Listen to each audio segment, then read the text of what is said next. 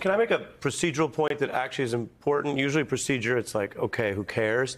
They've talked to over 1,000 people. The cooperation rate is above 98%.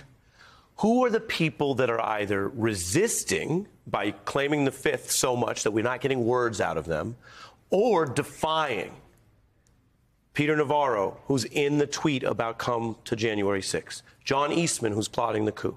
Steve Bannon, right, who was talking openly through his internet networks and war room about it's going to be wild, it's going to be fast moving, be ready for the 6th. Why was he so excited about the physical, tactical aspects of the 6th? And Mr. Clark, PJ Clark, if you want to give him a new nickname, is claiming the Fifth while claiming privilege. That we saw that was new today. Well, it can't be both. If you have grounds to incriminate yourself of a crime, then it's not privilege because the crime fraud exception eliminates the privilege. He's bad enough at lawyering for himself that he goes, oh, you know, Fifth/privilege. No. Fifth is criminal, then you'd have no privilege. And so it's very interesting, Rachel, that at this point, some of the few people who have not cooperated, Mr. Meadows stands in the middle of all that, although the DOJ did not pursue him. So they decided that for their reasons, out of fairness to him. But these are all people who are very close to what Lawrence just identified.